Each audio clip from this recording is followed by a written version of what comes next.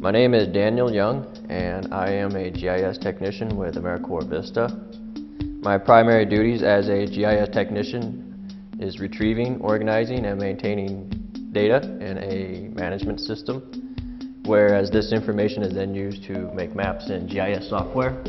These maps are used for representation and also to help aid the decision making in whatever project it may be. GIS can be used in navigating, gathering resources, how to find these resources. It can be used in census data. It can be used in city building.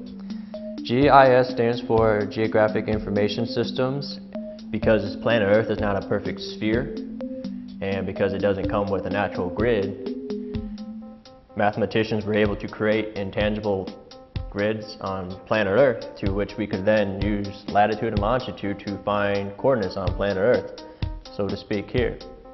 But even then, because planet Earth is a sphere, we can't just take that data and map it. It has to first be projected. What I mean by that is the data has to be taken and flattened out, to which then you have your Cartesian latitude and longitude, X and Y, to which you can then get points and map them out. With that information, you get layers of streets, city boundary lines, resources, population, etc., and you can map them and make layers and give visual representation. My current project with VISTA is in a partnership with the Cedar Rapids Neighborhood Association. I am creating maps that will demonstrate the boundary lines of these neighborhood associations here in Cedar Rapids, Iowa.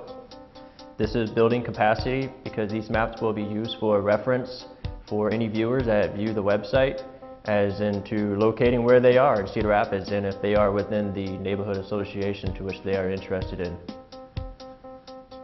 GIS can be used for many things. It is used in business. It is something to help the decision-making process, and it is used in tracking, navigating, GPS.